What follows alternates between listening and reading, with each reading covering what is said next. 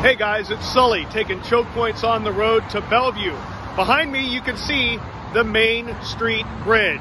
Well, it's going away for 5 months. They got to take it down, take it apart, demo the whole thing so they can make room to widen 405 here. As you see over my shoulder, those piers are in the way. They've got to redo this so they can fit in the expansion of the express toll lanes here.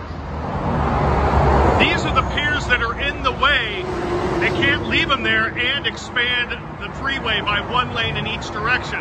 That's one reason why this bridge, the Main Street Bridge, has got to come down. It's going to be closed for up to 5 months, cutting off one of the main routes for you to get east-west across 405 in Bellevue. And I know what you're thinking. Oh, what's the big deal? We're losing one of the overpasses over the freeway. Big deal. Well, you know what? In order to bring this bad boy down, they've got to shut the freeway.